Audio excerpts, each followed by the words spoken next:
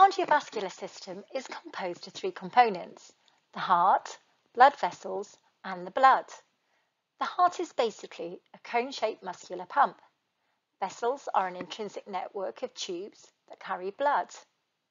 This is a liquid connective tissue consisting of plasma and cellular components.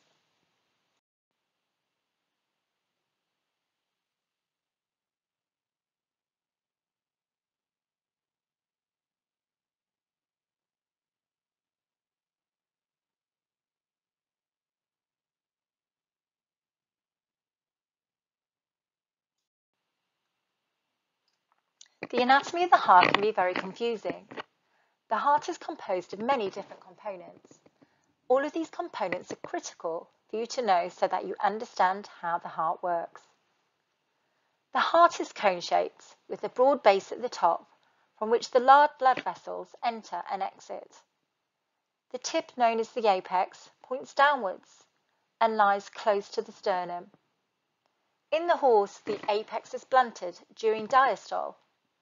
The longitudinal axis of the heart is tilted, resulting in the base facing crano-dorsally and the apex caudo-ventrally.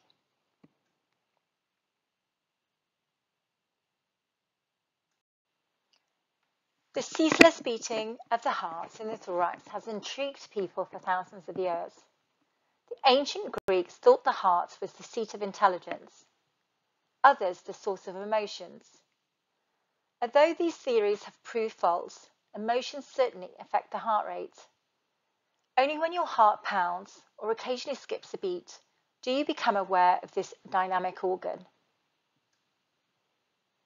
Here, the location of the heart within the thorax. This is an inferior view of a cross-section showing the heart's relative position in the thorax.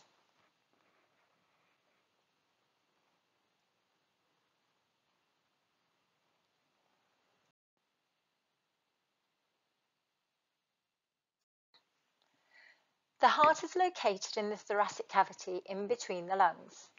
60% of it lying to the left of the median plane. Most of the heart's surface is covered by the lungs, and in juveniles it is broader cranially by the thalamus. Caudally, the heart extends as far as the diaphragm. The heart makes direct contact with the ribs through the cardiac notches of the lungs to the third and fourth intercostal space on the right.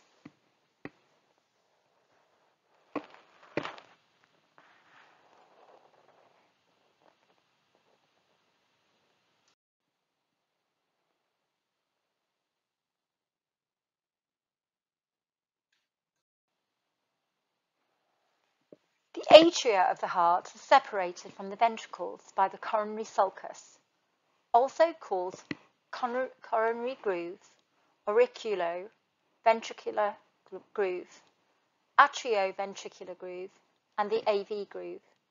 This contains the trunks of the nutrient vessels of the heart and is deficient in front, where it is crossed by the root of the pulmonary trunk. On the posterior surface of the heart, the coronary sulcus contains the coronary sinus.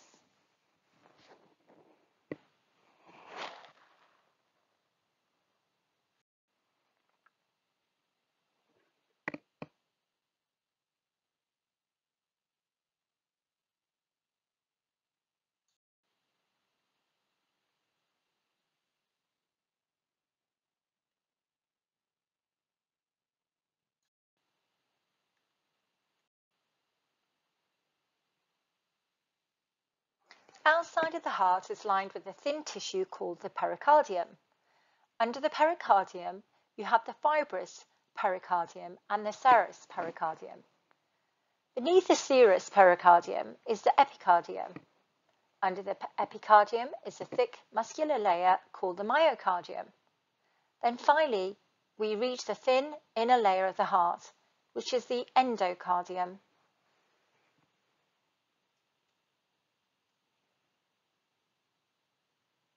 The pericardium is the serous membrane, which is the membrane lining the walls of the body cavities and enclosing the contained organs. It consists of the mesothelium lying upon a connective tissue layer and it secretes a watery liquid.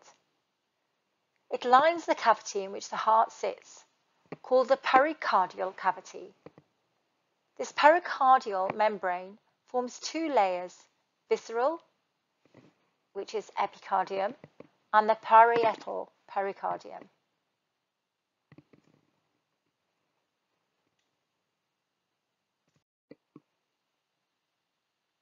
The pericardium is the serous membrane lining the cavity in which the heart sits. The pericardial cavity. This pericardial membrane forms two layers, visceral and epicardium, and parietal pericardium.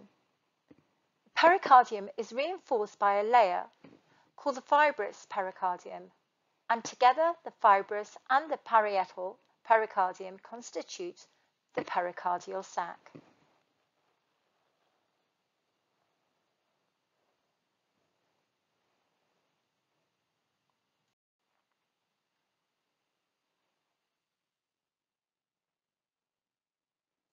So we have the heart wall consists of three layers: endocardium, myocardium, pericardium. The heart is one of the most important muscles in the equine's body. Each day, an adult equine heart beats on average 56,000 times, and over your lifespan, about 2.5 million times. The fibrous pericardium encases, protects, and secures the heart. Inside the pericardium is the heart wall, and this is organized into three main layers. The outermost layer of the heart wall is the epicardium, which is also the innermost layer of the pericardium. The middle layer of the heart wall is the myocardium. This is the actual muscular layer of the heart, responsible for contracting and pumping blood through the body.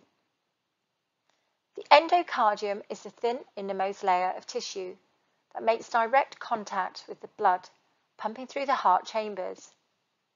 Now let's explore each layer in more detail.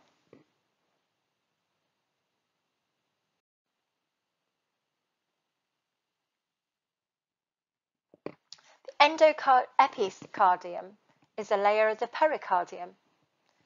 The pericardium is composed of three membrane layers that encircle the exterior of the heart: the outer fibrous pericardium, the middle parietal pericardium, and the inner epicardium, also referred to as the visceral pericardium. Together, these layers fused form a space around the heart called the pericardial cavity.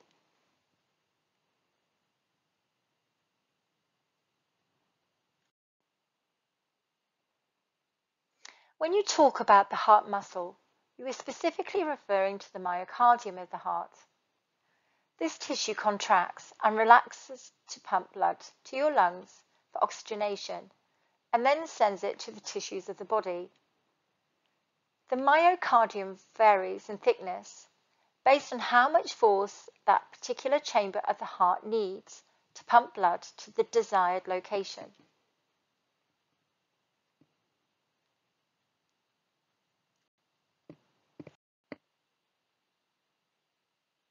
The endocardium is a very thin layer of cells that line the interior chambers of your heart.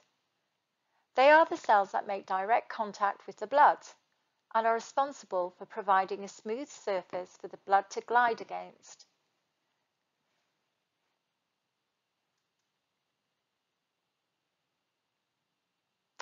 Just how cooking spray forms a layer between the cake pan and the dough to keep it from sticking, the endocardium creates a silky smooth layer that keeps the cells of your blood from collecting or sticking to the myocardium of the heart.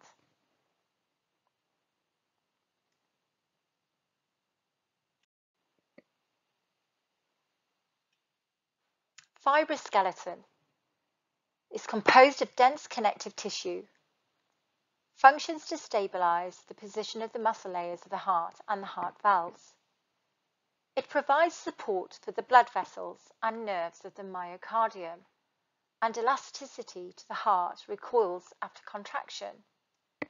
It also aids in the distribution of the forces of contraction and prevents overexpansion of the heart. The cardiac skeleton separates the chambers of the heart. It provides anchoring points for cardiac muscle fibers and cardiac valves, and insulates the electrical impulses of the heart's conduction system.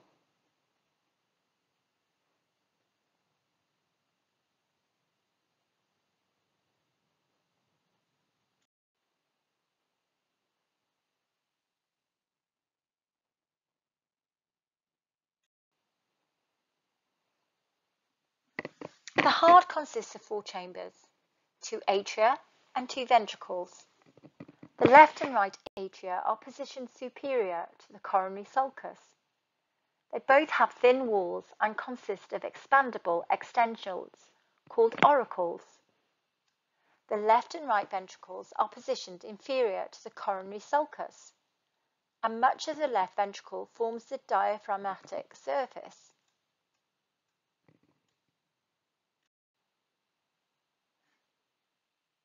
The left atrium receives oxygenated blood from the lungs via the right and left pulmonary veins. Blood passes through the bicuspid valve, left atrioventricular or mitral valve.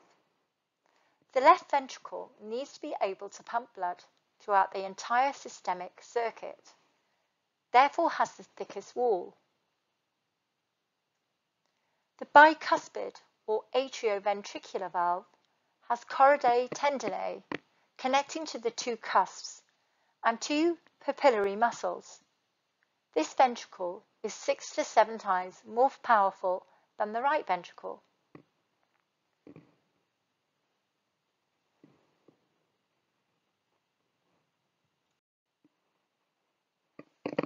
The right atrium receives deoxygenated blood via the superior vena cava, inferior vena cava and coronary sinus, entering the posterior side of the right atrium. It contains pectinate muscles and fossa ovalis, the remnant of the foramen ovale.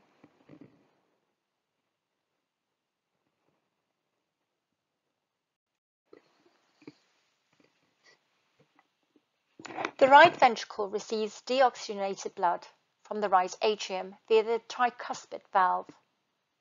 Blood leaves the ventricle by passing through the pulmonary valve, leading to the right and left pulmonary arteries via the pulmonary trunk.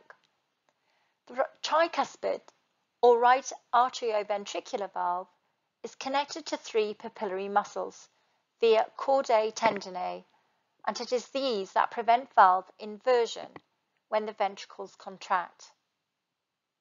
The internal surface of the right ventricle consists of trabeculae carneae and a moderator band, a muscular band that extends from the interventricular septum and the ventricular wall, which prevents overexpansion of the thin-walled ventricle.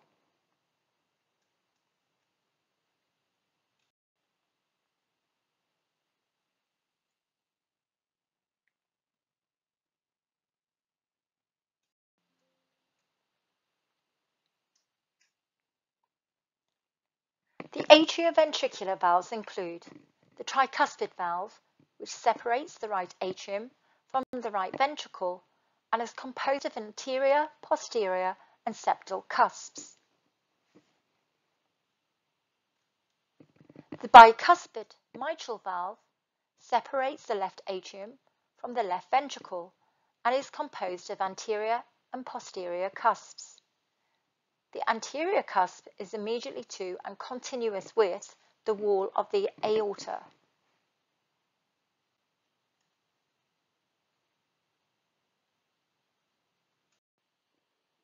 The semilunar valves prevent outflow from the ventricles as the chambers fill and backflow of blood into the ventricles after it has been expelled.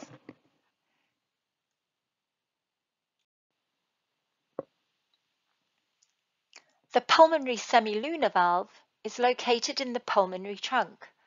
This is where it moderates blood flow through the right ventricle outflow channel.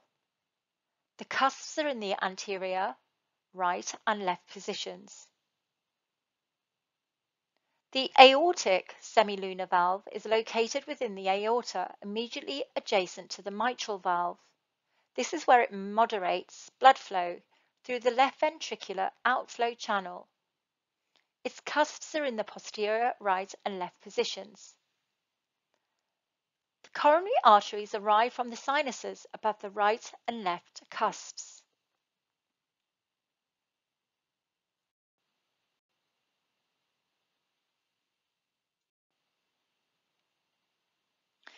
This diagram excellently details the flow of blood through the heart.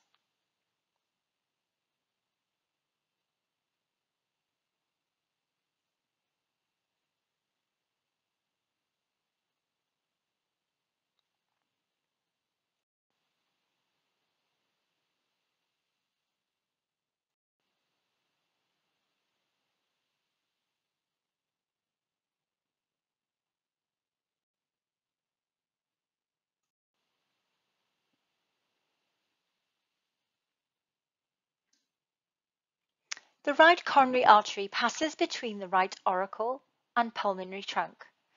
Major branches of the right coronary artery are the atrial branches, right marginal branch, posterior intraventricular branch, and the conducting system branch. The left coronary artery also has major branches, including the circumflex branch and the anterior ventricular branch. The coronary veins drain cardiac venous blood ultimately into the right atrium.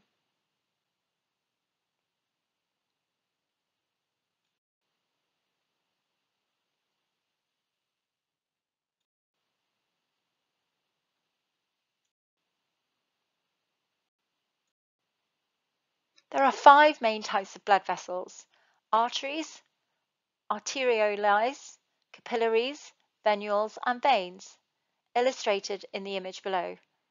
Each have particular properties that are modifications of a basic design. You can see from this image that arteries have a thick tunica media. In elastic arteries, this has abundant elastic fibers, allowing expansion of the vessel without tearing when there is a small increase in pressure. In the recall of these elastic fibers, blood is propelled along to muscular arteries. These types of arteries propel blood by the muscular tunica media.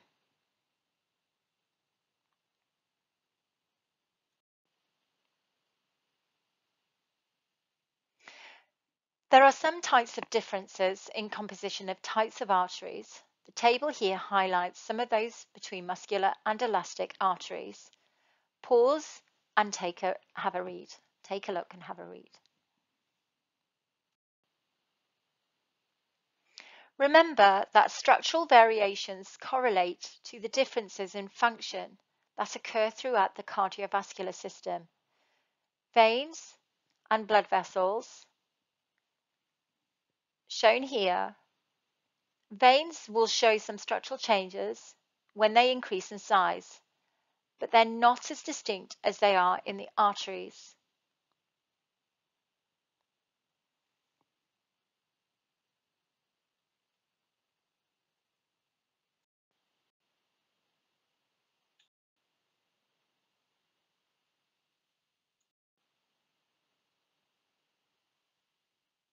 This picture shows the stylized circulatory route for blood flow. Take a read.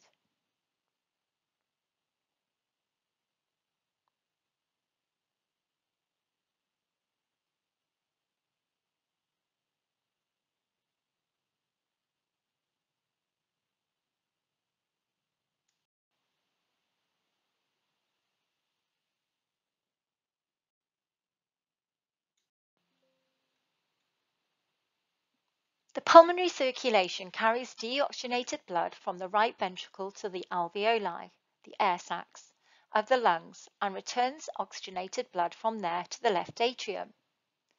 The pulmonary trunk emerges from the right ventricle and passes superiorly, posteriorly, and to the left. It then divides into 2 branches, the right and left pulmonary arteries to the right and left lungs respectively. The pulmonary arteries are the only arteries to carry deoxygenated blood after birth. On entering the lungs, the branches divide and subdivide until finally they form capillaries around the alveoli within the lungs, shown in this image. Carbon dioxide passes from the blood into the air sacs and is exhaled. Inhaled oxygen passes from the air within the lungs into the blood. The pulmonary capillaries unite to form venules and eventually pulmonary veins, which exit the lungs and carry the freshly oxygenated blood to the left atrium. Two left and two right pulmonary veins enter the left atrium. After birth, these veins are the only veins that carry oxygenated blood. Contraction of the left ventricle then ejects this blood into the systemic circulation.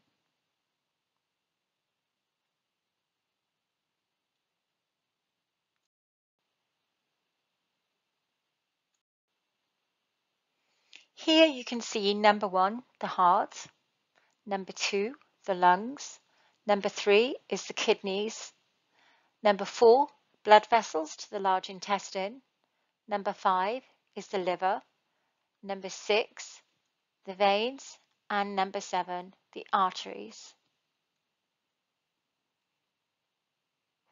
Circulation includes all the arteries and the arterioles that carry oxygen and nutrient-rich blood from the left ventricle to the systemic capillaries, plus all of the veins and venules that return the oxygen-poor blood to the right atrium after flowing through the body organs.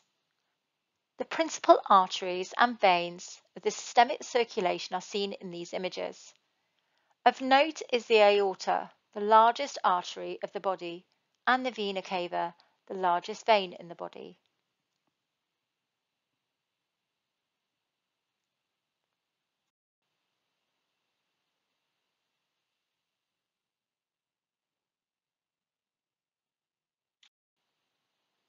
The aorta is the largest artery in the body, and all systemic arteries branch from it.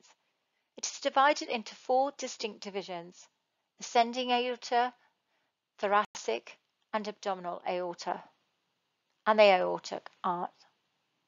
The ascending aorta is the portion that emerges posteriorly to the pulmonary trunk from the left ventricle. It can be found behind the sternum at the level of the sternal angle. It gives off the left and right coronary arteries we learned about in the previous material. The right subclavian artery is a branch of the brachiocephalic trunk, the first branch of the arc of the aorta. The left subclavian artery arises directly from the aortic arc as the third branch. The subclavian arteries and their branches supply the brain, structures in the neck, some of the thoracic wall, and all of the upper limb, illustrated below. The axillary artery is a continuation of subclavian artery. It begins at the lateral edge of the first rib and ends at the lower border of the teres major muscle, shown in the image below. This is then called the brachial artery until it bifurcates at the anterior elbow region. The terminal branches of the brachial arteries are the ulnar and radial arteries, which supply the forearm and hand.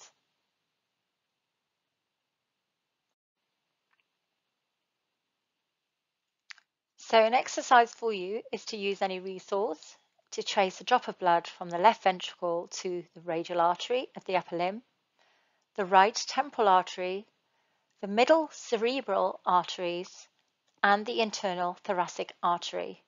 Draw a flowchart to illustrate each pathway.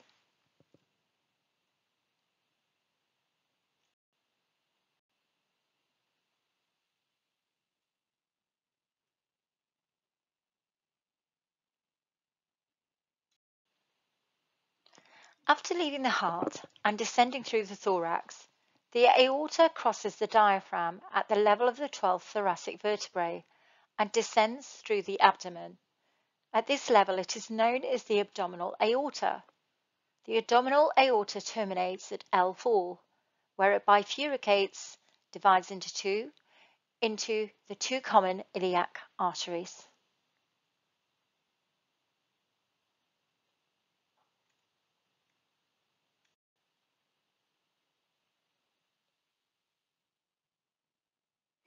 There are a number of branches from the abdominal aorta that supply the abdominal organs, spine and posterior abdominal wall. These branches fall into one of three categories: anterior midline, lateral, and posterolateral. The major branches are summarized in the table below, giving the level at which they arise from vertebral column and the structures which they supply blood to.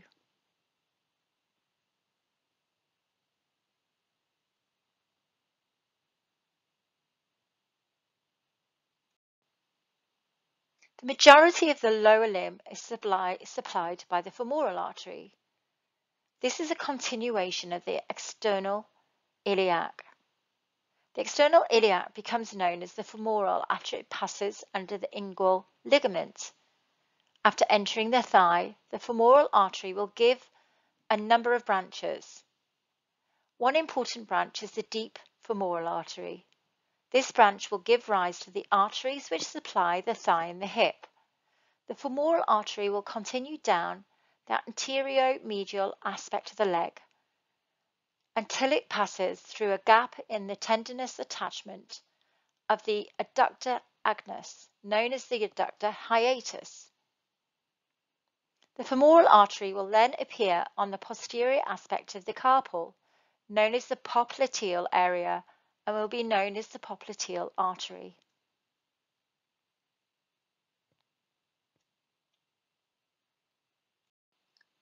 The popliteal artery will travel down posterior to the knee. It will give off a number of branches to supply the knee, or the carpal. The popliteal artery will then divide into the anterior and posterior tibial arteries.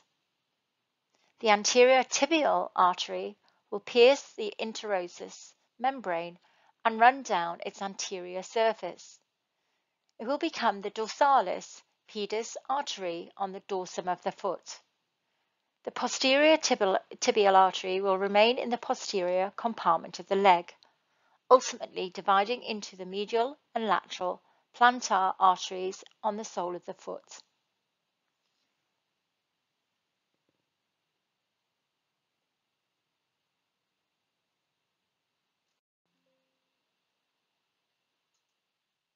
Venous drainage, anterior view, as you can see here, shows the systemic venous channels that are further classified as superficial veins, deep veins, or venous sinuses. The superficial or cutaneous veins reside just beneath the surface of the skin. They channel blood from cutaneous tissues to deep veins via perforations in the deep fascia. Generally speaking, blood from the upper and lower limbs will be returned to the heart in deep veins. These accompany the major arteries, which we've already discussed. For example, the femoral artery will be accompanied by the femoral vein. The brachial artery will be accompanied by the brachial vein. However, in the distal portions of both the upper and lower limbs, deep veins accompany the arteries as venae comitantes. This refers to a vein that is usually paired, with both veins lying on the sides of an artery. They're found in close proximity to arteries so that the pulsations of the artery aid venous flow, venous return. Because they are generally found in pairs, they are often referred to by their plural form.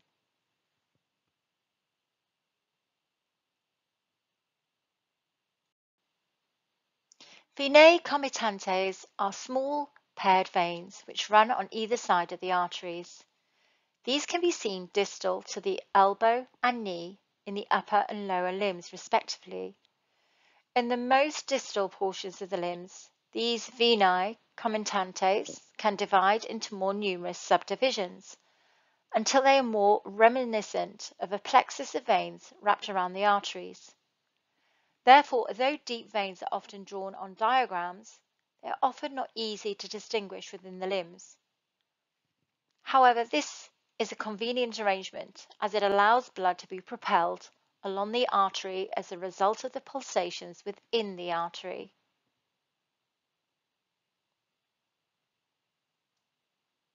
Hind limbs will eventually form the two common iliac veins, which will unite to form the inferior vena cava. The inferior vena cava will course through the abdomen before opening into the right atrium of the heart. Veins from the upper limb will eventually form the two subclavian veins.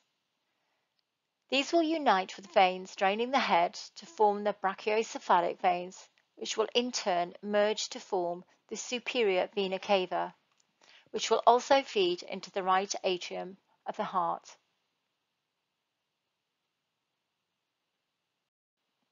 In addition to the deep veins which accompany major arteries, there is also a network of superficial veins which form the superficial venous system.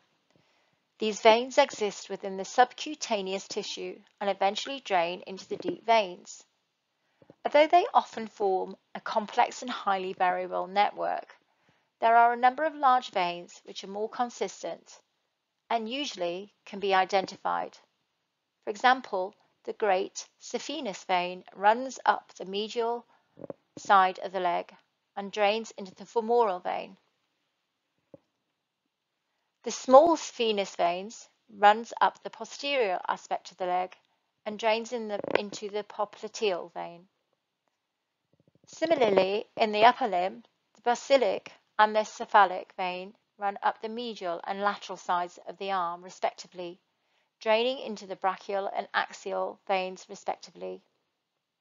This all relates to the equine. Although we're showing you human diagrams, the purpose of this is to allow you to relate to it physically, and it's also easier to demonstrate as most students will be more familiar with the human body.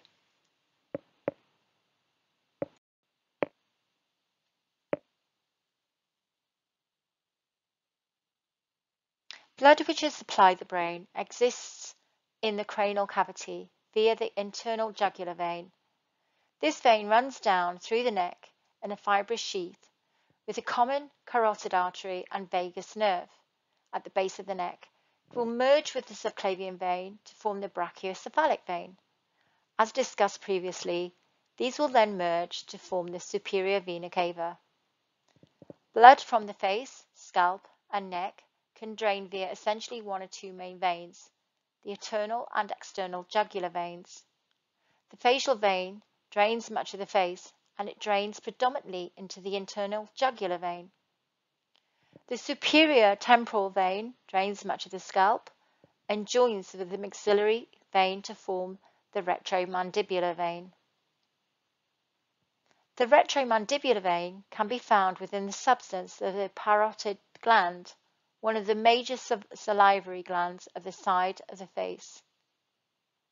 It ultimately divides to give one branch destined for the internal jugular vein and another branch which will merge to form the external jugular vein.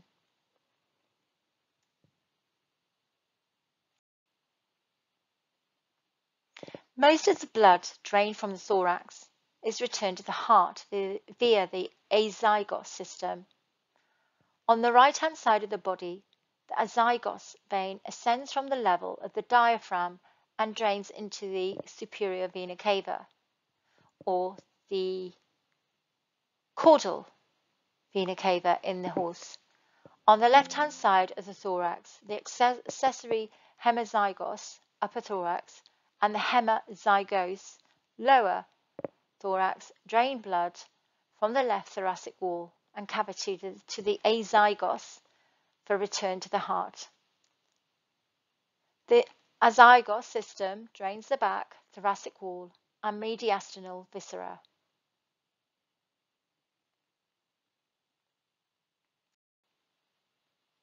The majority of the blood in the body returns to the heart via the superior or inferior or caudal inferior vena cava.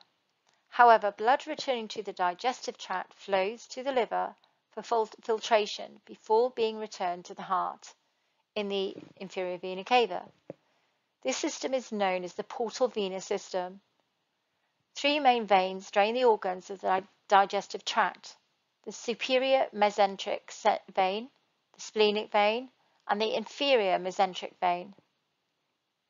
These veins unite to form the portal vein, which is a large vein that brings all the nutrient-rich bloods, poor bloods, to the liver.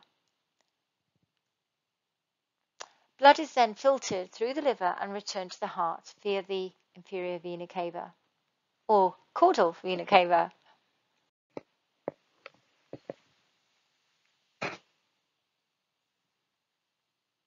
There are a number of locations within the body which are known as sites of portal caval or portal systemic. These are places which are at the limit of the territory for the portal system.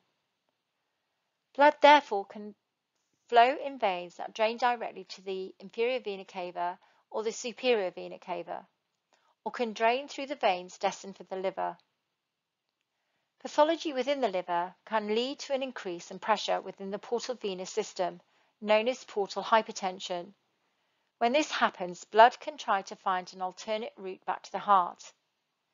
In this event, veins which are at the site of the portal caval anastomosis can become enlarged, causing secondary symptoms in the patient. Three important sites of portal caval anastomosis are listed in the table below.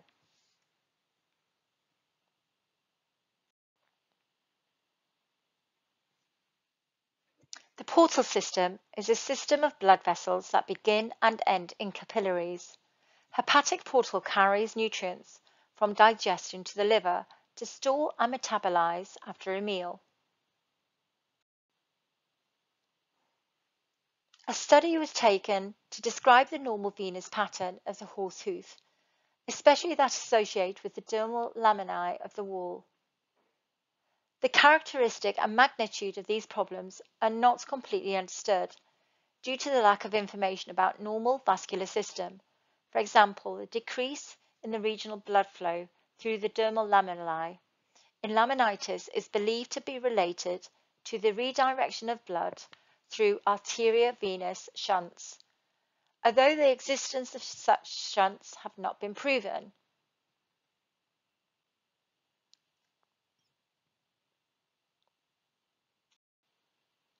The medial and lateral proper digital veins drain all the venous blood from the hoof. Other veins of the hoof can be divided into two groups. Firstly, deep veins. Deep veins were those situated more interiorly, which related directly to structures such as the distal phalanx, distal sesamoid bone, hoof cartilage, and digital cushion. B. Superficial veins. Those are directly associated with the epidermis of the hoof, present within the dermis of the coronary bands, wall, sole, and frog of the foot.